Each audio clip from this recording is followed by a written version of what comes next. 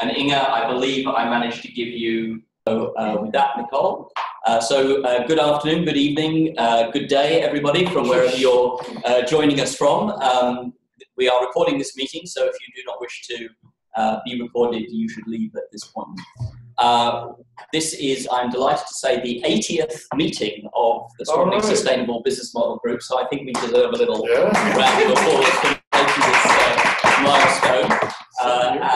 So we're now sort of partway through our 7th year of operation. It's absolutely wonderful that we have this month as our speakers some policy analysts and people who have been working at the Flemish government in the Department of Land Use Planning, Spatial Planning and Environment, if I remember this correctly, the English translation of the Flemish.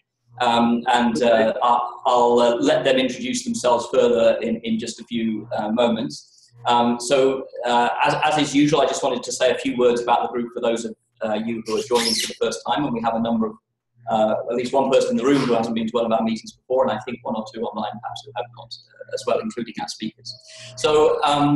We are the Strongly Sustainable Business Model Group. We are exploring how to enable entrepreneurs and established businesses to realise enterprises that choose flourishing as their goal, and this is what we've been doing since 2012. Inspired by the Canadian Truth and Reconciliation process with the First Nations here in Canada, we like to start with an acknowledgement of our privilege. This has been adjusted given the global audience that we have here. So wherever you are today, this is sacred land on which each of us is privileged to be. And this land and the nearby lakes and sea has supported human beings for thousands of years and is rich in history, knowledge, and tradition. We are privileged to be the beneficiaries and the stewards of all that has come before on behalf of the 7 generations to come and indeed beyond. And we invite you to consider in your place how you honour and respect peoples indigenous to your place, including perhaps yourselves. Today, each place around the world is increasingly the home to people from across the world, and we're each grateful to have the opportunity to be where we are today. So that's very much an acknowledgement from a social and geographical perspective, but what about from a biophysical perspective? This is the building in which we're in today, here in Toronto. We're down at the bottom in the red brick building at the far end of that photograph, with the CN Tower in the background. And so I'd invite you to consider where you are, wherever that is. What is the watershed in which you are based today? And if you know, then you should perhaps put that in your in the chat. That would be lovely to see which watersheds you're all in. So here in Toronto, we are in a watershed known as Russell Creek. It was buried in the mid-1870s to become a sewer. I've been looking hard, but so far I've been unable to locate any Indigenous names for this creek. So if anybody can enlighten me on that, that would be great. And of course, the year after the Indian Act. The year after the Indian Act, there we go. The delivery of this session is important and interdependent with the biophysical space in which we operate. As an example, just think about where the sewage connects to. And if those of you who are using the Flourishing Business Canvas, the watershed and the is a collection of biophysical stocks and ecosystem services that we represent on the left-hand side of the canvas for those of you who are using that tool. So we are 1,500 people, actually 1,530 people globally as of yesterday, and we think we are the world's first and perhaps only group taking action to undertake enterprise strategy and to do organizational design action research from a micro-ecological economic perspective. So these are the economists who recognize that the economy is inside society, which is inside the environment, as opposed to any other configuration, this being the configuration that natural scientists would understand. We also use systemic design approaches as one of our primary epistemologies, and we have a strong normative purpose. It's to enable flourishing. We're not just here to do research, we actually want to change the world. So we get you. We think that this is what binds us all together. I won't go through our goals this time, but if you want to read them, they're in the wiki. And I would just remind everybody that all of our past presentations, nearly all of our past presentations, and many recordings of those past meetings are available in our Google Drive. I did want to say a word or two about the Flourishing Enterprise Institute. As many of you know, this group has long had an aspiration to move away from its voluntary basis towards becoming a global planetary-wide network of nodes forming an institute focused on flourishing enterprise. I'm delighted to say that we secured a little bit of funding from the federal one of the federal Canadian funders of research to be able to establish a research agenda for the institute. And at next month's meeting, we will be launching a process by which everybody in the group can participate in the co-creation of that research agenda as a lead up to an input to the meeting in August. And probably we will have further discussions at the July meeting, and we may not do the report out at the September meeting. That may be a little too soon after the meeting in August, but we might try and do the report out, or start the report out in September. So the other thing is at the August meeting will be delayed by a couple of days. It'll be actually on the Thursday morning of the same week. And we're delighted to announce that David Cooper-Ryder will be the keynote speaker at the event where we're doing the agenda co-creation, and that will be live streamed. So that will be the SSBMG meeting for August, will be David Cooper-Ryder's speech. So David being I think we could safely say the originator of the idea of flourishing enterprise, or at least that terminology, building on John Ehrenfeld's ideas. Okay, so let me just skip through most of the rest of this. This presentation is in the folder along with our speaker's presentation this month.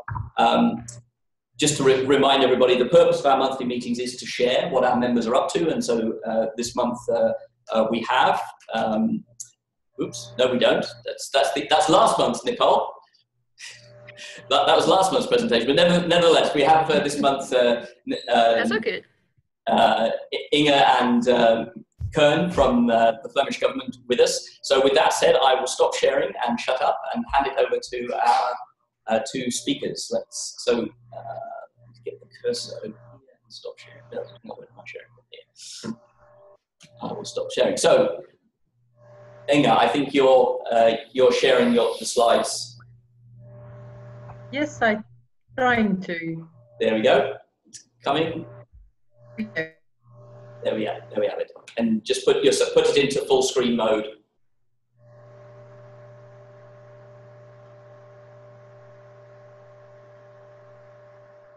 Okay. And Koen, when you're speaking, get as close to the microphone as you can. Okay. Good evening or good afternoon for everyone as well. And it's nice to be able to present some of the findings of our study. And it's also nice to see some familiar faces with people on the side of the screen. So thank you very much for giving us the chance. As said by Anthony, my name is Koen Misseur, working for the Flemish government, and Inge is actually working for PwC and who was the contractor for this study. As the title sounds a bit provocative, maybe, that was also the purpose, as we wanted to challenge possible participants in our study. And Inge, would you like to change to the next slide, please? So I would like to start off the presentation with a short introduction and an outline of the research questions, after which Inge will go further into detail on the approach and the insights and the results of the study. Next slide. Thank you. And in the introduction, I would like to give you a better insight so you can have a better view on the situation and the background on the research questions and the context in which the study has been executed. And therefore, I will briefly try to describe some of the characteristics of Flanders and its current policy on the green economy. As most of you probably know, Flanders is the Flemish-speaking part of region in Belgium, and it's in the middle of the heart of Europe, which makes that we have an easy access to major cities in less than 2 hours travel time. And we have also a lot of important international headquarters in our Brussels region, for instance, the EU. And what we see is that over the last century, large parts of our manufacturing economy, for instance, on steel, textile, automotive, and pharmaceutical industry, they left Flanders. But on the other hand, we stayed strongly industrialized, but we developed a more innovative and technology-based service economy. And that makes, on the other hand, that we are quite or highly dependent on import and export. So we are actually a transit region. And to support that, we developed a good logistics and transport network. And the harbor of Antwerp, with its chemical industry, about the second largest on worldwide, is a good example of that. But more important to know is that our economy is characterized by a very large amount of SMEs. 80 to 90% of our companies could be defined as a SME, and a lot of them are family owned. So this already defines a bit our current economy and gives us a context in which the study has will be elaborated. If you would like to have more insight on our economy, it's always easy with the link on the presentations to go to Flanders Investment and Trade, which is our foreign investment agency, to find out more on Flanders if needed. This describes it as a region and an economy. We are also a very populated or dense populated country. We have about 13,500 square kilometers and about 6.5 million people at the moment. So that makes about almost 400 people per square kilometer. And this makes that the whole of the region there's a lot of pressure on land use, and that makes it also expensive. So especially if you look at it from an economical point of view, again, if you want to do an economical development in Flanders, space is already, or the price of the space is already quite a burden to look at. And the forecasts or the predictions are that by 2050, the population in Flanders will probably increase with another 14–15%. So in fact, Flanders will be, in the end, one large city where there is less and less separation between different land uses and activity. So this being said, this gives you a good view on the possible future challenges and existing challenges our environment already has. So there's definitely a need as a government to develop policy and a view on how we want to green the economy.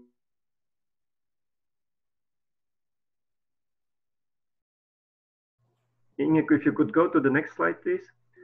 We use this 3-sentence long definition as a description on how we see a green economy in Flanders. Instead of reading it, I would like to just say out or look out to the major keywords in this sentence, which are meaningful development, new dynamic opportunities, creative solutions, innovative entrepreneurs, but certainly, and last but not least, the part of competitiveness is as well important. Koen, I think you said you were okay taking questions as you go through. I'm curious, could you just say something about how this statement was arrived at? Who was involved in crafting this statement? Making this up? Well, within the department, we have a group of people that are part of the team of the green economy. And within this team, we are writing, or we had already written, a view on how we see a green economy in Flanders, but at the moment we are updating that and renew it. And those three sentences, as here on the screen, are actually more or less a condensation of all the ideas in there. So it's a small group of people, but this definition is used also for the policy notes for the minister. So we internally made it up, and then we use this externally as well at the moment. So it's more or less validated, meaning that, which is kind of strange, that for a circular economy, for instance, it's one of the 7 transitions from the Flemish government. But for a green economy, we have no official framework, meaning there's nothing on paper in a decree or in legislation which give us support to work on this theme. So at the moment, we are creating our own space to work around green economy. So it's interesting from one side, but it's dangerous as well, because we are now facing at 26th of May Flemish elections together with European elections. And if the new Minister of Environment doesn't want to talk about green economy anymore and only on circular economy, maybe it might be that our team is without work, actually. So we are struggling every day to have a ground to start from. So that's the way this definition came to yeah. Can I ask one quick question? Was the use of the phrase "striving for the perpetuation of the competitiveness of the economy" contentious, or did that come from political sources or internal ones? It was on purpose, because we didn't. Yeah, the competitiveness of the Flemish economy is a very sensitive subject at the moment. Yeah, I figured. So for that reasons, we put in that sentences that a green economy is not the opposite of a competitive Flemish economy. So we put it in there so that it was quite clear to everyone who would read it that it would be supportive to a competitive Flemish economy and not a threat. And that's the reason why we put it in there. Right. Thanks. Okay. Inge, if you want to go to the next slide. So, ja, just doe nog wel een andere erbij, ook de tweede dingen. Ja. Inge? Yeah, okay. So starting from that definition, those 3 sentences, we saw, of course, a lot of steps we could take to support that transitions to transform our economy. And within our department, we tried to support that on several levels. So we had a colleague that was working on behavioral change and nudging. And at the moment, we're seeing, that was especially on how to change buying food behavior and see if you can change by working on nudging, if you could change some things. So some of the ideas we want to see if we can use that in a greening the economy perspective as well. Of course, the study we are now discussing was also part of that action we were doing. And at the moment, we are also supporting innovative business networks, innovation clusters, and strategic research centers that are subsidized by the economical agency, but which work closely with us also on the level of experimental legislation and experimental free zones or sandboxes, as you like. And at the moment, the legislation for free zones on energy is already existing, but we are trying to work also on the free zone for innovative green or green innovation. But that's a long-term project at the moment.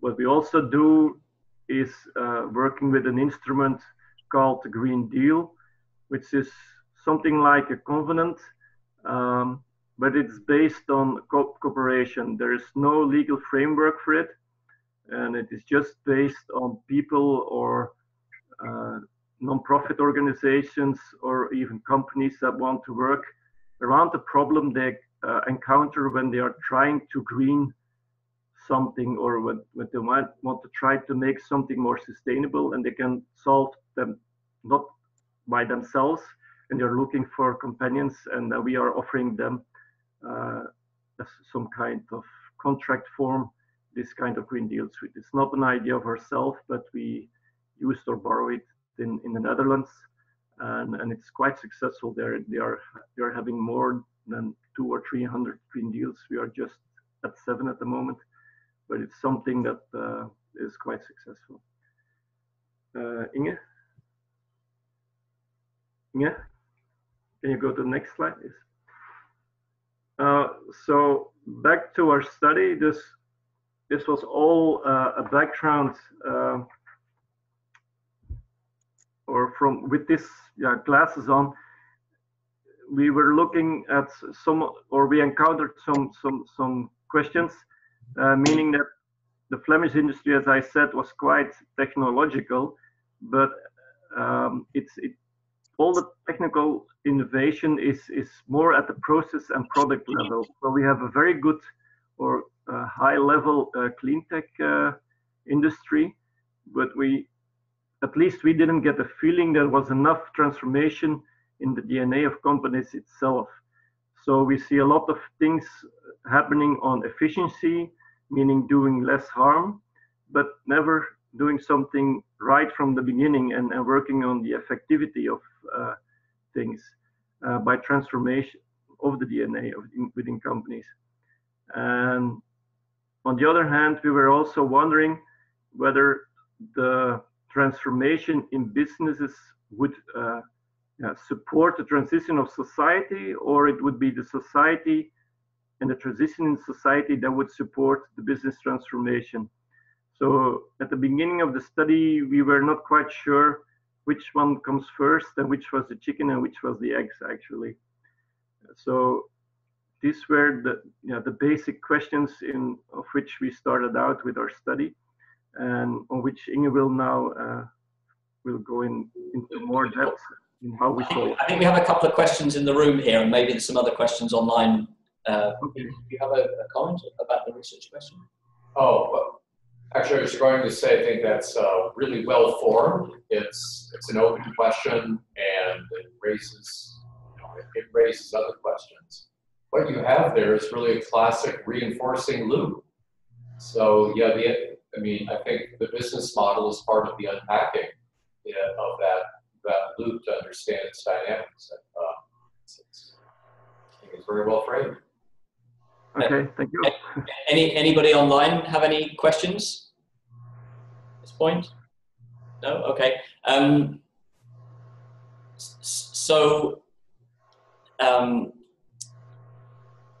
No, I'll leave it for the moment. Keep going. I do have a question, but I'm going to let you keep going first. No, at this moment, Inge will go into more into the actual study itself and how we started out doing the approach of the study. Inge? Yes, hello, good evening. We started back in February 2018 with interviews with clusters and federations, and we started to talk with them about how they saw. I hear a huge echo. Do you hear it also? Oh, we hear you well in the room here. No echo. Okay, then I will continue with the echo. Okay, so we conducted interviews with our clusters, which are really innovation organizations, and with our federations that regroup industry sectors. We asked them which kind of companies could give us good information on barriers for the transition, and they came up with names of several CEOs and innovation managers, and we interviewed them about the way they built their strategy, their vision and how they look at the research questions. And we also invited the 18 companies we interviewed, and they came to the workshops. Actually, Harvey and Anthony facilitated some of these workshops, and we tested whether the Flourishing Business Canvas could really, well, let them look differently at their strategy, and whether the Flourishing Business Canvas would be able to reframe their actual strategic thinking. So that was the left side of our research, so to say. In parallel, we also had a broader online survey where also CEOs and top management replied to questions on green business modeling. And we did a lot of desk research. We read a lot of articles, studies. We also explored some tools on greening business model strategy. And then we also had a technological trends cafe, we called it, with people exploring the question whether all new technological innovation could help support people in reframing their strategy and greening their business model. So these two tracks came together in a workshop where we invited all the participants of our research, and we had a discussion on policy recommendations we will present later on. We drafted unfortunately, maybe for you, only available in Dutch for the moment, but the content of the report is in 9 chapters. So we have a general introduction on positioning the transition towards a green economy. We also had the major findings of our desk research, and we had all the insights from our workshops and interviews. So the CEOs and the federations asked us, well, what do you think that a green business model is, and what can I really understand when I'm answering your questions? So we first tried to find out, okay, what do we mean with a green business model? And we found the definition of Schaltegger, which really starts from the value proposition of the Osterwalder Canvas, where they talk about value proposition to customers, to all stakeholders, value creation, value delivery, and the capturing of economic value. And we said, well, for us, a green business model is, of course, an economical viable business model. Otherwise, the company won't grow, or it will end up and not be able to grow further. So we want to have it economic viability, but we also want to have it natural, social, and economic capital, so multi-capitalistic. And we want the company to phrase their strategy beyond the organizational boundaries of the company. So that's how we introduced our study, and we also asked CEOs, okay, do you agree that this could be a definition of a green business model, or do you understand something completely different from green business modeling? One of the questions we had also was, well, do people just see green business models as corporate responsibility models, or as optimized economic business models? But to our surprise, a lot of people said, well, we understand this definition, and we really agree that in future this will be the definition for a viable business model of a company. So they subscribed our vision that, in fact, in the long run, it will be multi-capitalistic. We also had a discussion with them then on the way these green business models are different or can be distinguished from, let's say, the traditional or the classical business models. And then we came up with the following theory. So most people say, yes, for me, a traditional economical business model is really based on the value chain of a company. So it's about value creation, the value proposition you offer to your customers, the way you bring value through different channels. It's a lot about the willingness to pay. If there is no willingness to pay, there won't be a company or a viable economic business model. And of course, it's all about profit maximization. So the business model that has the most chances in this respect will, of course, be the best business model, so to say. So that's how they described basically their traditional business model. Then we asked them, well, have you heard about value-driven business models where you put, in fact, your own beliefs, your purpose in the center, and where you reorient your strategy according to this core business belief? And people said, yes, we have been experimenting a lot with it. We have good experience with it. We also understand that then, in fact, it's no longer a kind of linear business model, but all value propositions, value creation, value captation, and value delivery are centered around your purpose. So in fact, we have a deep-rooted belief, and we try to organize ourselves accordingly. A lot of people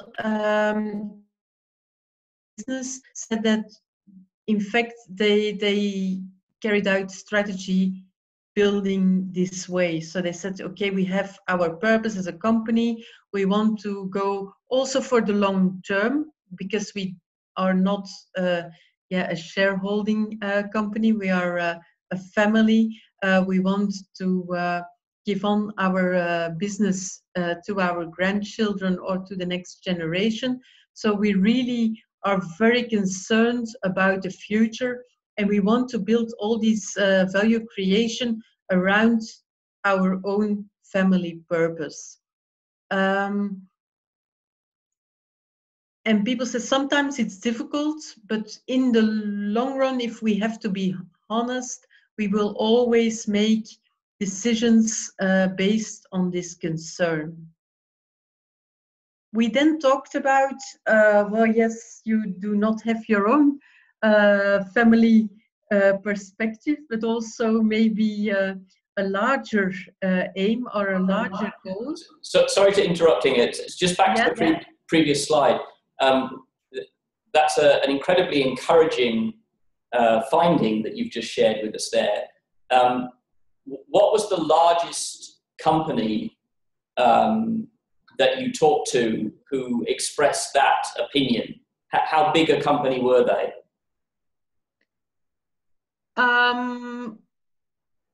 Almost all companies we talked to subscribed this idea. So they, we had a company of 3,000 employees, which is family owned, but who are in the food industry and export a lot in Europe.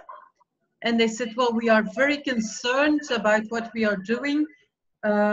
We really have a belief that we are not just there to make profits, but really to build something. Our family has been here for more than 50 years, and we really want to give on the company to the next generation, not just being the siblings, but also the people who live in the vicinity, the employees. So they were really very concerned about CSR, about talking to employees, about creativity within the company, to get innovation started off. And they always said, well, we have to make the balance between, will we go for this idea which is a benefit in the long run and economic viability in the short run? But they were really always discussing these kind of things. And were there any exceptions, or this was a consistent opinion amongst everybody you talked to? This was quite a consistent opinion. Sometimes we did not talk to, well, the family management, but to people who were within the management team, but as an employee, so to say. And they also said, well, all decisions in this company are always driven by the belief of the family, or the kind of, well, the purpose of the company. So we found a lot of people who were really, well, value-driven, or having the ambition to become value-driven. Now, what other industries? So how many were in food, and were there other dominant industries represented? Pardon? What sort of sectors were the people you interviewed in? You mentioned food as one example there. Were they all close to the bottom of the Maslow hierarchy, for example, to do with food and shelter? No, we tried some of the luxury good manufacturers, for example. We had 18 companies, which was a cross-section of the Flemish industry. So we had fast-moving consumables, retail, large retail chains, automotive companies, companies in the building sector, companies in the food sector. We interviewed the agriculture sector. So we had a cross-section of our industry. Right. Okay. That's really positive news that they have this opinion. For Koen too, or the department of Koen. well, value-driven doesn't mean they are into sustainability yet. There's a difference. Yes, but it's a good first step. Yes. True. Yes.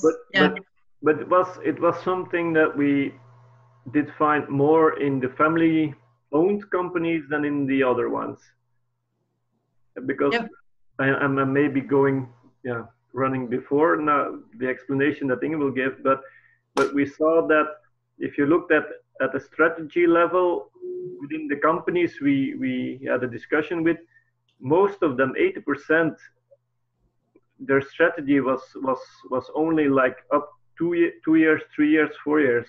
There were only 20% of the companies that had the strategy on paper which was longer than 5 years. So if you want to change something then become more sustainable, then you see there's already a problem in the short term in which they want to operate, and the long term you want to have a systemic change in the strategy and the business model.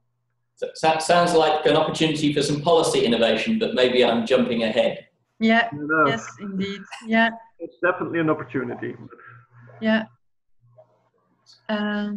So in general, we found that all people said, well, yes, I really recognize this. It's really a model for my company. I'm trying to live up to this standard.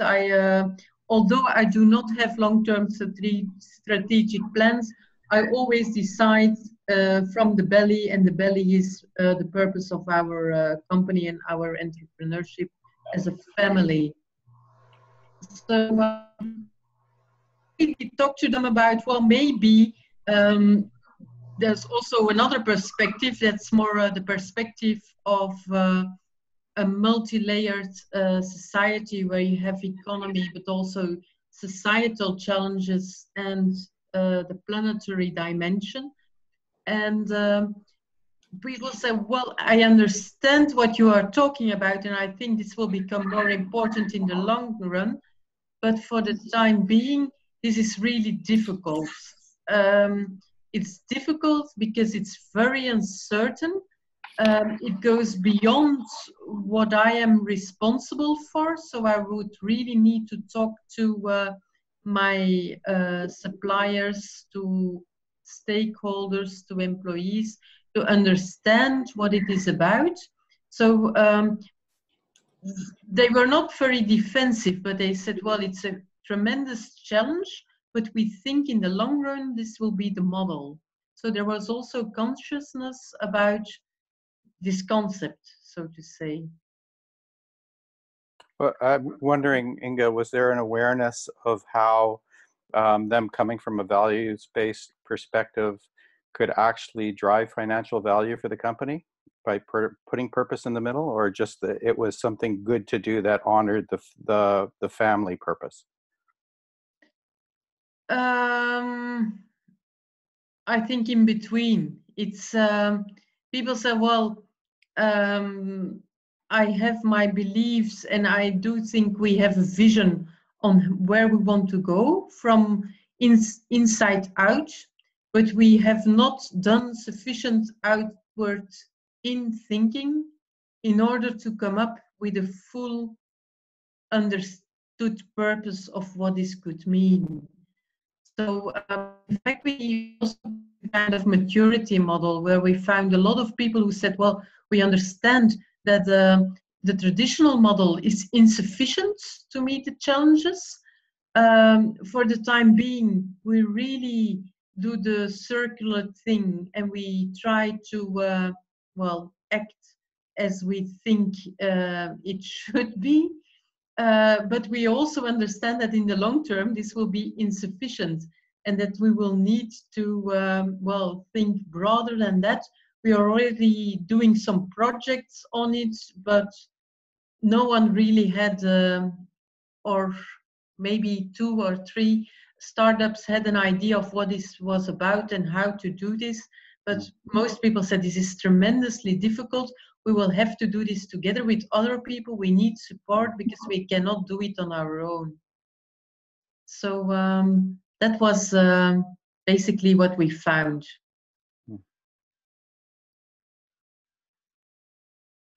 But we did not meet anyone, so we did in total about 40 interviews, and we also had a survey with 60 respondents. So we did not have any people who said, well, I don't believe in this, and it's the traditional model that is going to survive.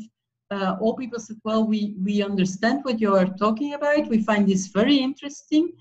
But we have to, well, say that we are just stuck in here, and that we do not know how to go to the next step, so to say. But there was no disagreement on the concept as such. And the difficulty people identify is that you need really outward thinking. So you need to talk to your stakeholders. You need maybe to talk to competitors. You need scientific data. You need also data on life cycles. And you need a lot of context analysis where people said, well, this is really difficult. We sometimes try to talk to people, but it's not very easy to get at.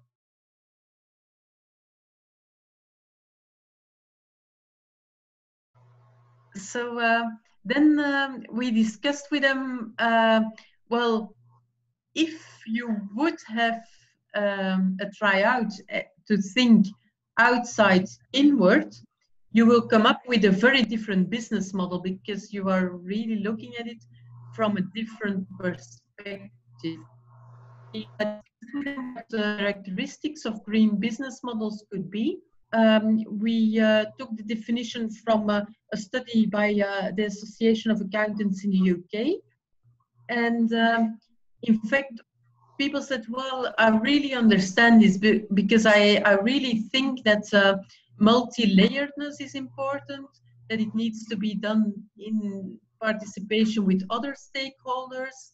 It needs to be open because it needs to be very broad, not only my piece in the value chain. The fact that it needs to be multi-capitalistic also was very important, that it needed to have a purpose was really important. So we also found a broad belief that people said, well, if I would look at my business model in such a way, I would come up with a new one which would meet these characteristics.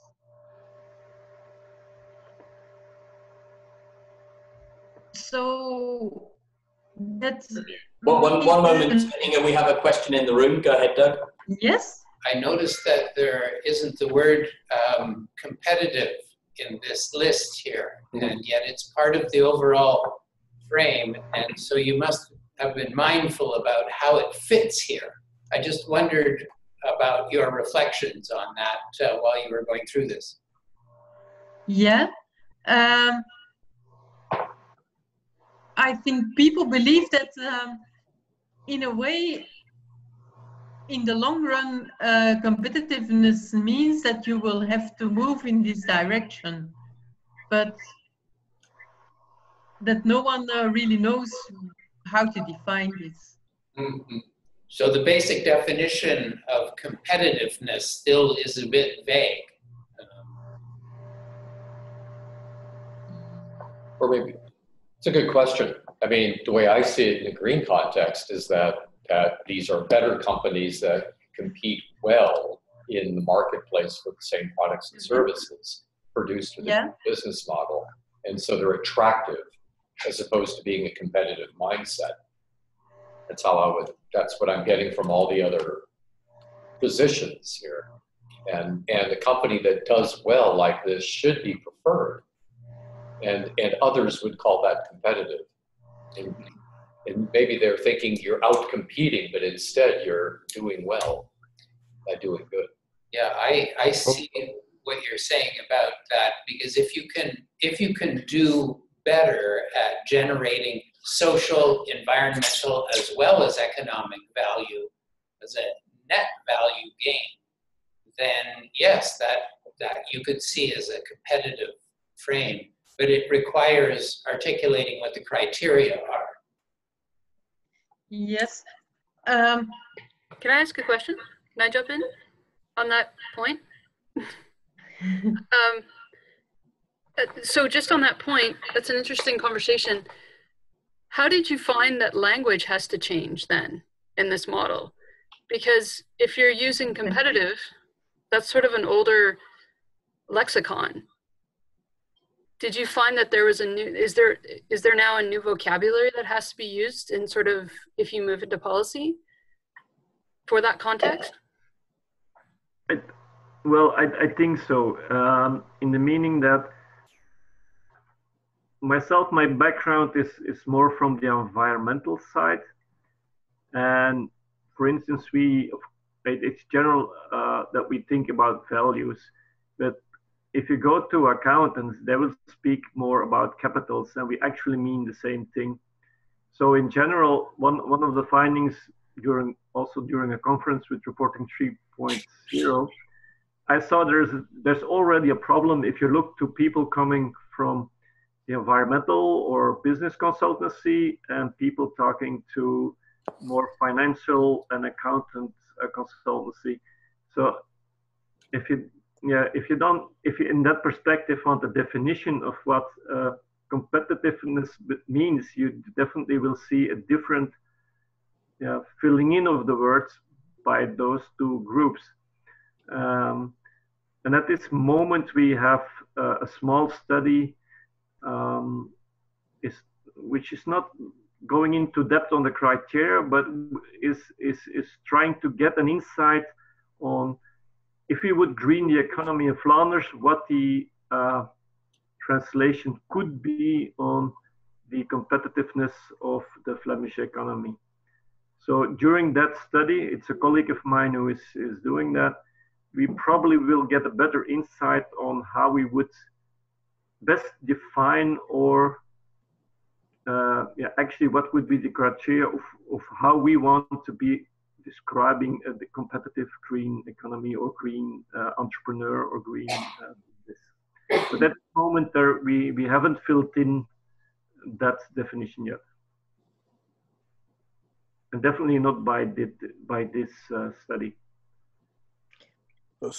I have a related question to that, which is that you've identified that a couple of times. You said that people realize because of the complexity of this process that needs to be undertaken that they need to do it with other people.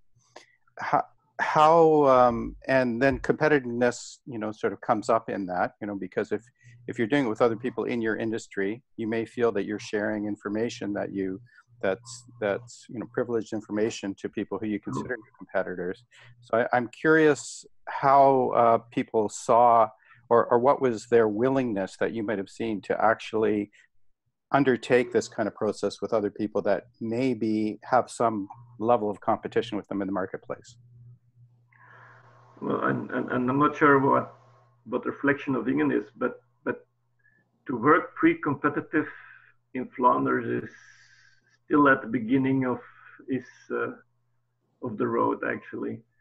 What we see in the innovation clusters, at least to me, that's one of the first on a larger scale working together of different companies where there's an intellectual property on certain things that will, or that might be even might be shared, but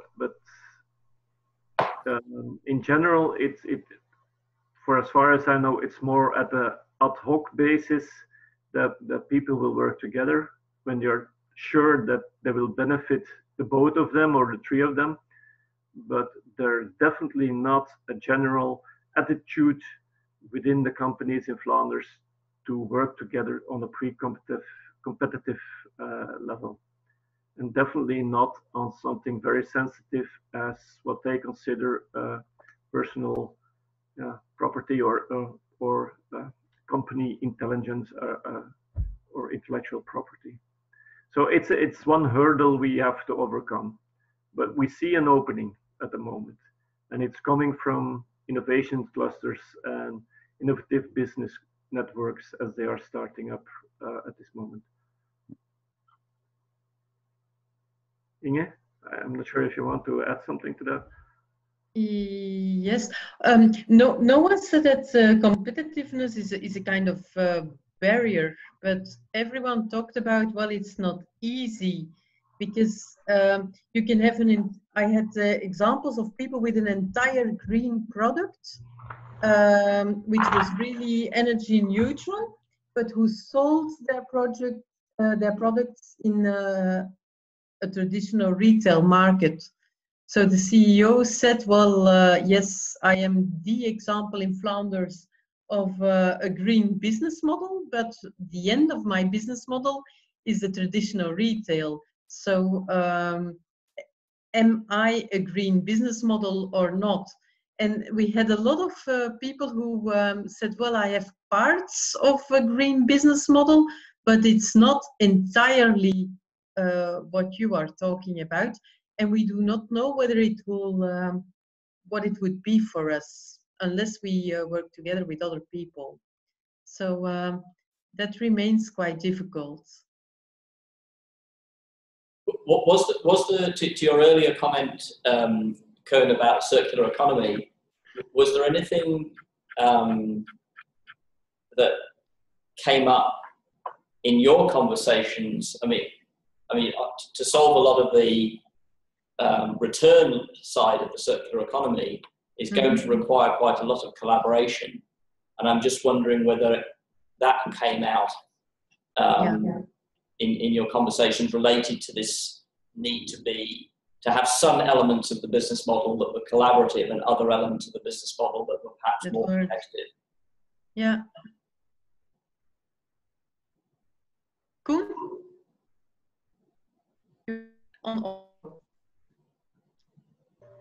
Yes, no, the companies who are working together with the colleagues working on circular economy, they definitely know that there is this part where it's necessary to work together.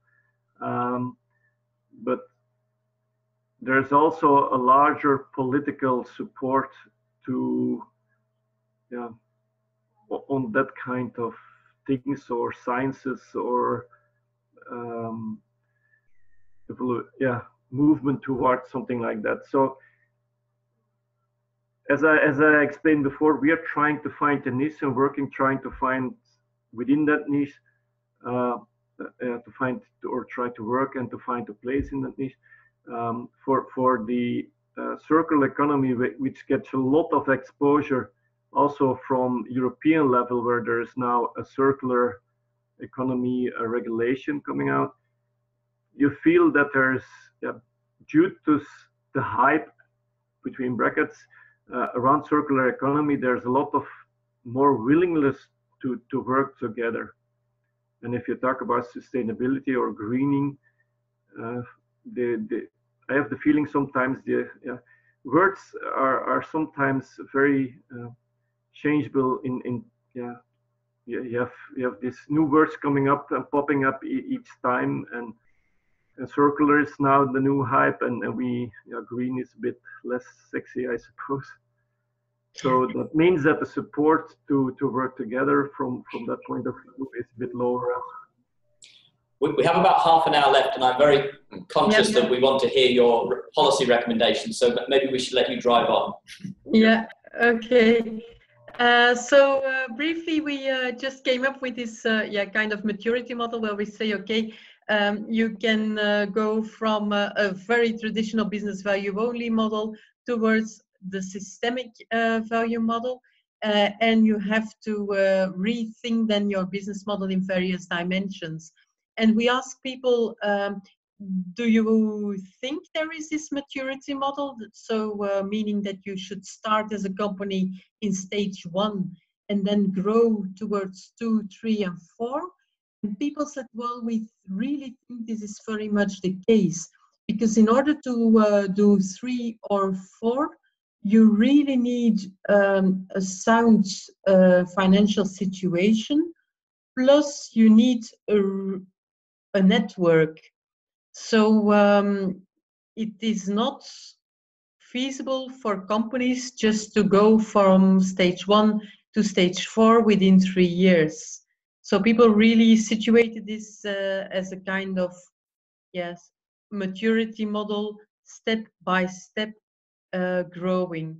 They said, we do have examples of companies that are startups and that immediately start in 3 or 4. But they find it very, very difficult for existing traditional companies in stage 1 to develop to 3 or 4. So that's the main question also of our research, whether canvases or existing methodologies could help people to rethink their strategy. And we applied it to existing companies, so not to startups or to new business cases, but to existing companies who've been there for many, many years. And we tried to take them through a journey applying the Flourishing Business Canvas, which is 3-layered. And we also looked at research of other people who have tried to apply these.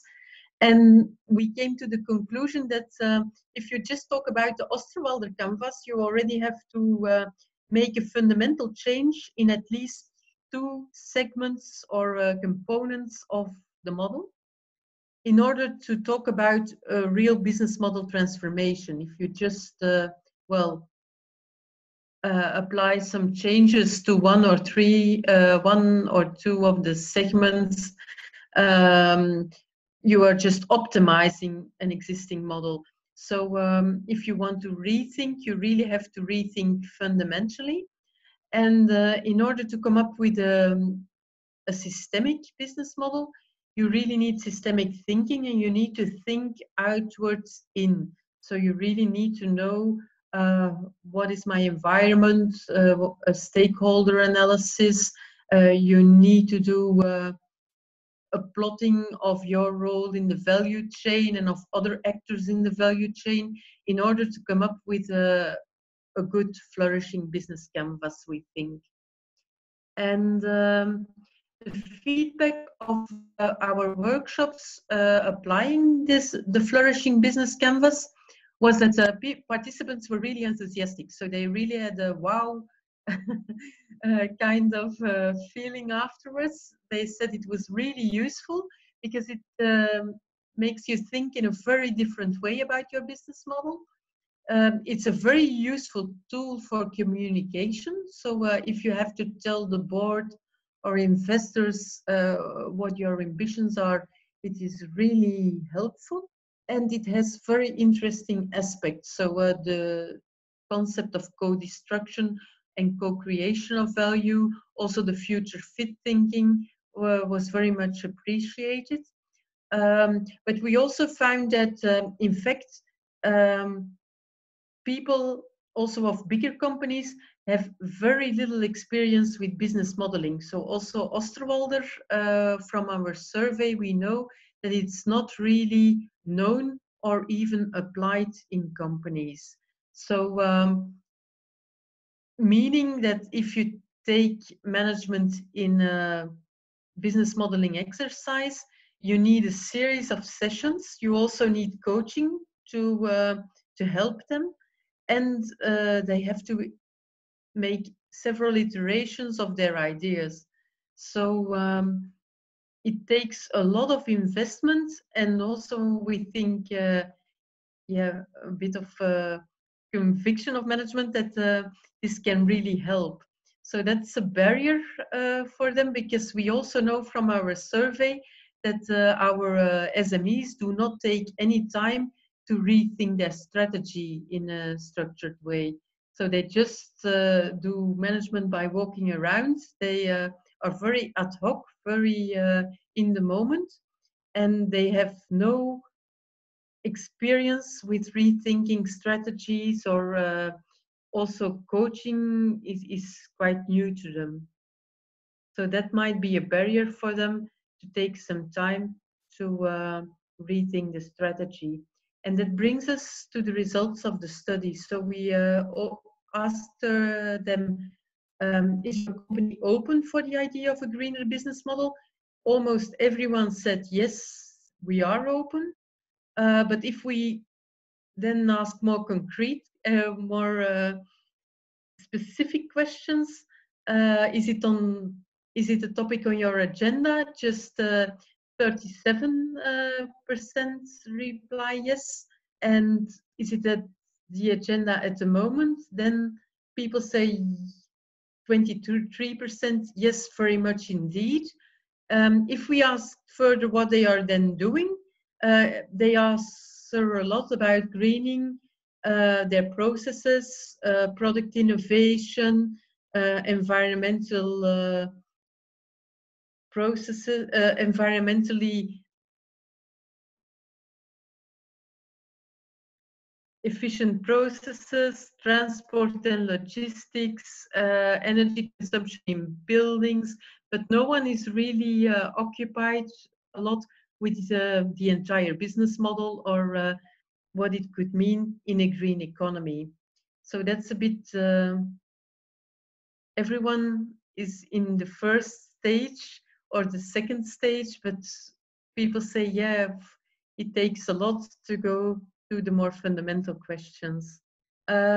We asked them what is driving the ambitions of management, and then 63% said, well, it's the own engagement and the ambitions of management that really drive our strategy. It's not tax or financial issues. It's not that we are worried about technological innovation or trends. Just 7% say that clients really steer the need for strategy redefinition. And only 2% say, well, competitors are putting a lot of stress on our business model. So the main driver always remains the values and the ambitions of the management. which I think is really significant. People also say, well, everyone has to contribute. So we think it's important that everyone takes a first step. And they also say, well, these incremental changes, so efficiency of energy, product and packaging improvements, they are also very important.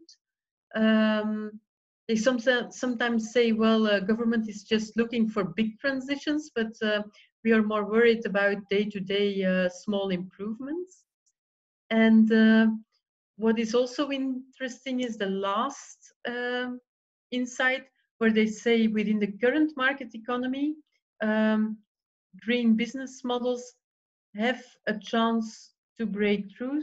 So 74% say, well, in a way, I think that's true. Just 26% say, well, no, in the current market economy, there is no chance.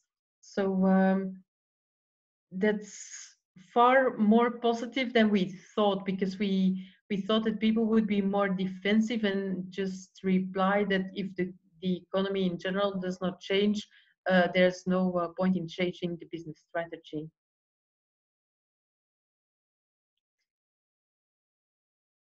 What we also found, and we were quite provocative when we interviewed them, is while you really understand the concept, you also say that in the long run it will be probably well, a likely future.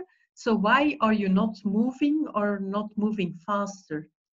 And then a lot of people said, well, it's not so easy because we have existing governance structures, we have existing organizational structures which are really very topical, very thematical, and we are not used to collaborate within our organization. So it makes it very difficult to go outside and try to collaborate with partners, because we don't even do it within our own house. Then they said the revenue model of multiple value co-creation is very difficult, because you will find a partner or a supplier who wants to give you or supply to you in a circular economy inputs or resources. But what is the revenue model? How do you co-share co-created value?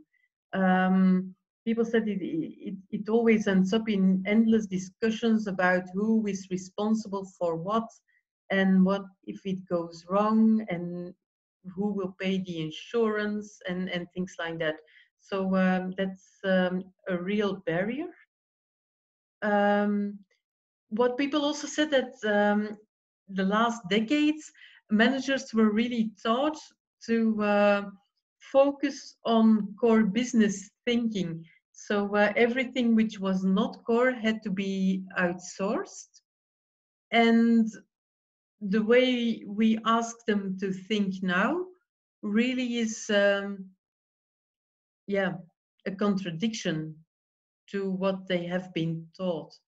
So that's a real barrier, because they say, well, I'm really focused on core business, and now you ask me to think in multiple dimensions in an iterative way together with my competitors, which it is really very, very weird.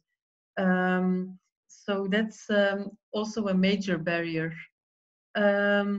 Managers also said, well, we are very aware of the first mover disadvantage. We believe in the green economy, but we also believe that if you jump first, you will jump very deep. Also, people who have already jumped said, well, we would not do it again, because it has taken us much longer than we thought in advance. So this is a real barrier. And we also found that they did not link at all technological disruption or new technologies to greening their business model or their processes, which we find very weird, because was our assumption that maybe through applying Industry 4.0 and new opportunities, you could really get ahead of the competitors when you were greening your business model. Most people just did not understand the concept or the assumption. So they were very puzzled about that. So they also connect the idea of greening really with values and rethinking strategy, but not at all with processes or technology. And most companies are focused, that's also very important in Flanders at least, on emergent strategy. So they do not take any time to rethink their strategy in an organized way. They have very little experience with management tools. Only from our survey, we found that the SWOT analysis is very well known. But for example, only 20% of the companies of the respondents had a long-term plan longer than 5 years.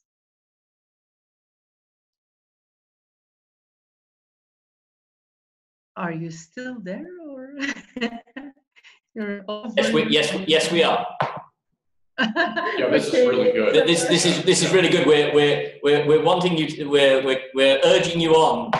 Okay, so I will, if you're fine with it, I will now go to well, the major barriers we found. So what people told us, what is difficult, and these are very different subjects and topics, and we ordered them according to our theoretical value chain. So if you read waarde in Dutch, this is value in English. It's value proposition, value creation, value captation, and value delivery. So people told us according, a green value proposition. People said, yes, this is something for niches, but niches are very difficult to scale up. So that's a problem for existing companies. It's nice for startups because it's promising for startups, but for large-scale companies, it's quite difficult. And then people said it's also difficult to collaborate with niche startups because they have a particular interest in staying a niche, because they are financially viable, because they are a niche. So people who have tried to collaborate with promising startups stated this as a major barrier. Then if we look at the barriers of value creation, these are mostly related to circular economy or circular business models. And people say, well, it's really difficult, I've tried, but I do not get information on the footprints of the materials I source in my value chain. And for example, retailers said, well, 20% of our footprint is within our own activities, but 80% is caused by suppliers, and we get very little information on the footprint of materials in the entire value chain. So there's a lot of requests and policy recommendations in this area. They also said, well, circular business models require intensive collaboration inside, but also outside the value chain, and it's very difficult to find people who can help you. So for example, if you are in the paper industry and you want to find someone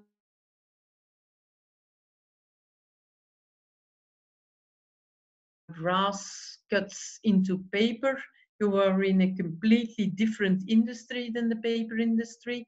You have to talk to farmers, brewers, or chemical industry, and they are not used to it, and they don't know who is in these value chains. So there's a real difficulty in finding suppliers.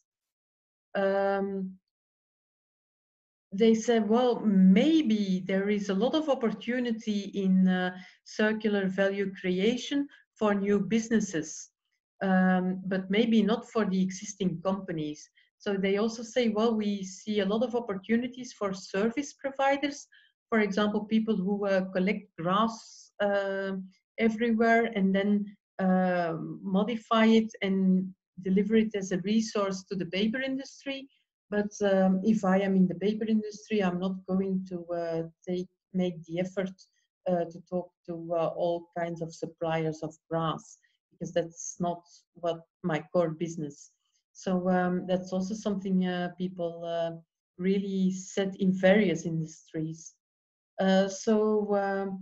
That leads them to conclusion 6, that industrial symbiosis and clusters are needed in order to stimulate the circular economy and to bring together the opportunities. And then people also said, well, maybe we should also aim more at moonshot innovation rather than, well, think about greening traditional products, because it takes a lot of effort to just bring together two suppliers or to companies and then make a joint business model. Maybe you should just look at disruptive moonshot innovation and think what you have in common and what you could do together. That would make more sense in the long run. Then about value delivery, people say, well, it's cooperative business models where you work together with people living in your vicinity. But then you have a mega hyper local business model, so it's not upscalable. There is a lot of potential due to community involvement and crowdsourcing. So people say, well, we do see that there are a lot of business models in this area, new business models, but maybe not for existing companies, also more for startups or new business concepts. And they said, well, new technologies, platforms offer, of course, plenty of opportunities in this area. And then a lot of people also said that they related the concept of smart cities to value delivery innovation, because they said, well, we could use smart cities to try out green business model transformation that focuses on value delivery. And then we also have companies who have tried to start off product as service models within industry, so chemicals as a service, for example. But then they found a lot of barriers. So they said, well, in order to be economically viable, we have to have 10 years or 15 years contracts. But industry is very reluctant to have these kind of contracts. They think it's rather than a lock-in if they just take a product as a service for such a long run.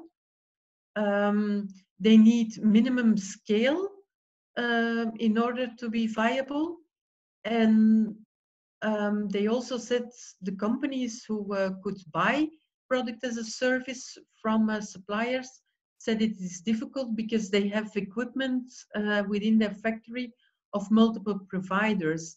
So it's not that easy to just have different equipment with different product as a service model supplied. So it also leads to all kinds of compliance issues, who is responsible for what kind of equipment and what if it goes wrong and things like that. So we have a lot of in our report about people who have tried this business model, which seems quite sound and viable, but which has a lot of difficulty in selling B2B to the industry.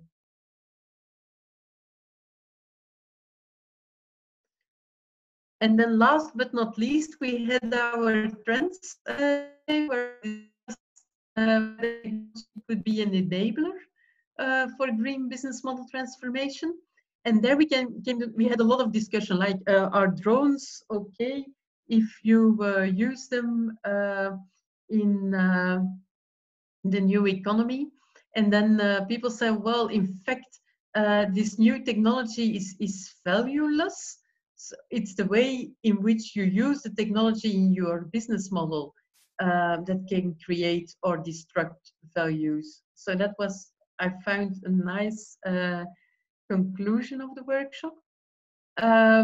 We also had the general conclusion that, in fact, it's not the technology in itself that can screw up your business model or that can be a game changer in your business model. It's rather the new business models that are facilitated by disruptive technologies that can change your existing business model.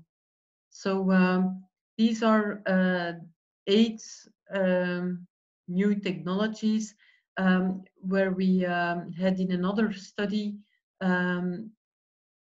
the impact on existing business models, and then Internet of Things and artificial intelligence are the major game changers.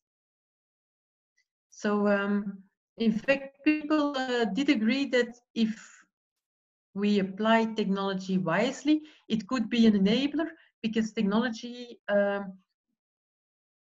Industry 4.0 will help us to close loops and not to have just linear leakage compared to other historical Industry 2.0 or 3.0 transformation.